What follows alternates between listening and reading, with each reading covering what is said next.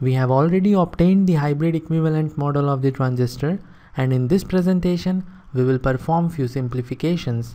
The simplified hybrid equivalent model we will call as approximate hybrid equivalent model. So in this presentation we are going to obtain the approximate hybrid equivalent model.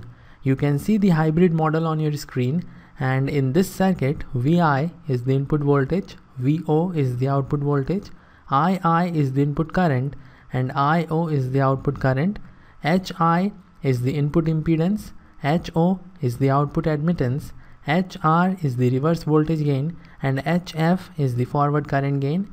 These four are the hybrid parameters. HRVO is the voltage dependent voltage source, HFII is the current dependent current source, and let's say this is the hybrid equivalent model of common emitter transistor, hybrid equivalent model of common emitter transistor. And because of this we will make few changes in this circuit. This terminal will become the base terminal, this terminal here will become the collector terminal, and these two terminals are same and they are the emitter terminal. The common emitter is there. Hi we will write as HIE, where E in the subscript represents the common emitter configuration. HR will become HRE, HF will become HFE, and HO will become HOE. II, the input current, is the base current, that is IB. The output current IO is the collector current, that is IC. So these are the changes, and now we will perform the simplification. For common emitter and for common base configurations, the magnitude of HR and HO are such that the results obtained for the parameters like input impedance, output impedance, voltage gain, and current gain are slightly affected if HR and HO are not included in this circuit. This means if we remove HRE and HOE from this circuit, then the important parameters like input and output impedances, current and voltage gains will not change. HO is the output admittance, so 1 by HO is the output impedance, and 1 by HO generally is very large, and because of this reason we can neglect it. If we compare 1 by HO to the load resistance, then 1 by HO is very large. 1 by HO is very large as compared to the load resistance RL, so we can neglect it. I will replace it with the open circuit like this.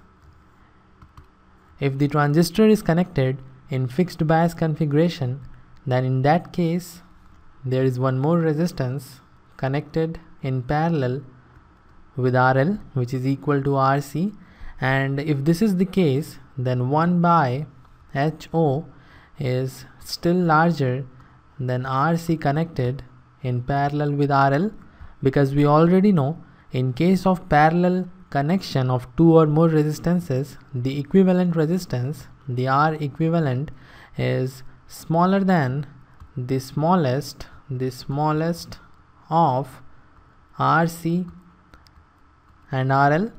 So this is the property of parallel combination of the resistances, and because of this property we can say that 1 by HO is still greater than RC parallel RL.